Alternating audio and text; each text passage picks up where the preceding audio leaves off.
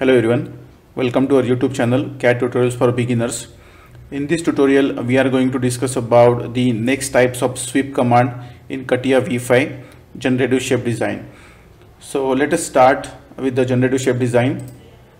So to start, shape and the generative shape design, and then click on OK. So here we are in the generative shape design now. So let's click on the sweep command here, and here if you see the profile type explicit, we have already covered all the subtypes of it. Then after that we have covered the line profile type, and also all the subtypes of the line command, line profile type. And then the third type is a circle type, so which has its subtypes. So 3 guides, then 2 guides and radius, center and 2 angles, center and radius, 2 guides and tangent surface, 1 guide and tangent surface, limit curve and the tangent surface. So let's see one by one. So in this lecture we are going to see the first type, which is nothing but a tangent, what we can say, the 3 guides. Okay, so here you can see there are guides, the guide curve 1, guide curve 2 and guide curve 3. So these are the inputs required for this type. So here in the pictorial representation you can see this is G1, G2 and G3. So 3 guides we need to create this type of sweep. So let's create the guide curves here. So I will create the sketcher on the top plane. So let's create this. Just align the axes here, and then I will use the line command, simple line command I will use. And then after that exit the workbench. So again we should have all these 3 guides in different sketches. We cannot have it in the same sketch. So now again let's create one more on the top plane here, and then let's create one more, and then exit the workbench. So we have these 2 guide curves and we need to create one on the top. So either we can use the side plane or maybe we can create one plane. So let's create with a plane and offset from the top plane here, and then let's provide a dimension of, let's say, 200, or maybe not 200, it's quite high. Let's try with 100, and then let's sketch on the top plane. Again adjust this axis here, and then I will create one more similar guide curve here as a line, and then exit the workbench. So now we have these 3 guide curves. Now we are good to go with the sweep type here. This is with the 3 guides. So select the guide curve 1, then the guide curve 2 and guide curve 3. So select this in the sequence and then try previewing it. So now you can see the sweep has been created with these 3 guide curves, and just click on OK.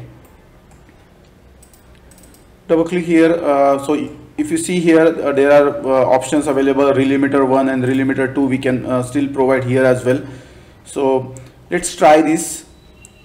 Right click on it and create a plane. So I will create a Relimiter on this, create a plane on this curve here, guide curve 2. Let's try this. So reference you need to provide. So first we'll select this normal to curve, and then select this curve as a reference here, and then point in the middle. So let's keep it as it is in the middle, and then try previewing it. So you can see the, if you just unhide this, you can see the sweep is created in between this Relimiter and the original plane. So let's create one more here. Relimiter 2 will create. So let's try to change this something here. We'll change the point here. Let's create a point, and we'll create a point on the curvature. So just select this curve here, and then you can simply provide, let's try 0.75, preview it, and let's make it reverse. No, I think let's provide it as maybe a 0.5 or not 0.5, 0.6, and then click on OK.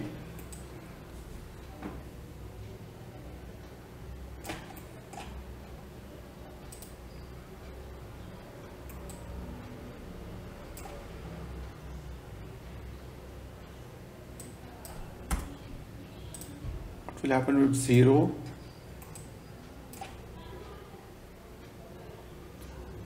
It's not taking correctly. Just try to click on OK and just click OK here. No, there is some issue is there.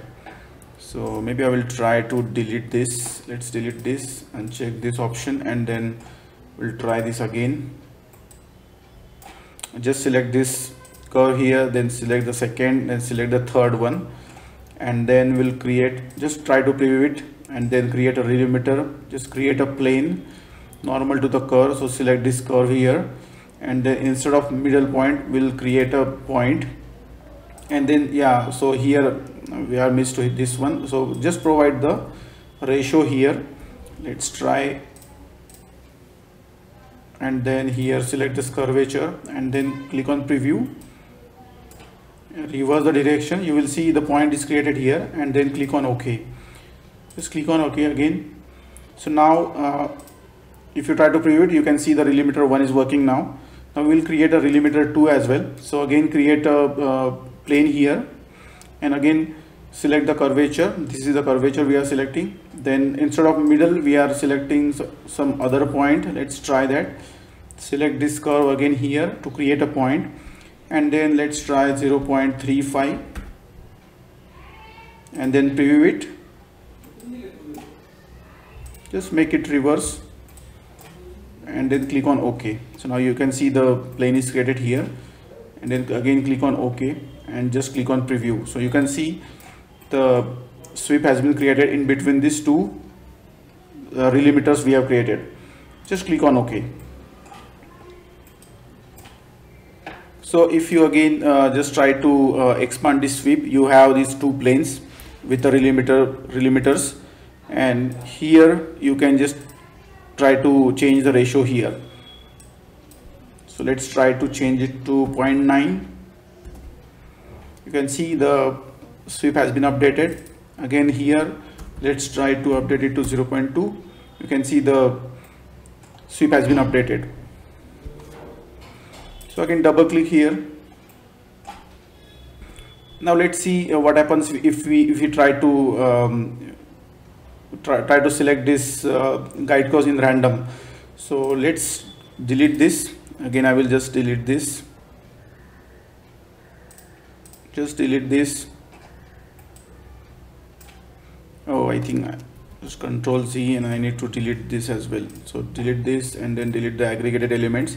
And now again I will select the sweep, and now let's select the guide curve 1, and then instead of selecting this I will try to select this guide curve, and then guide curve 3.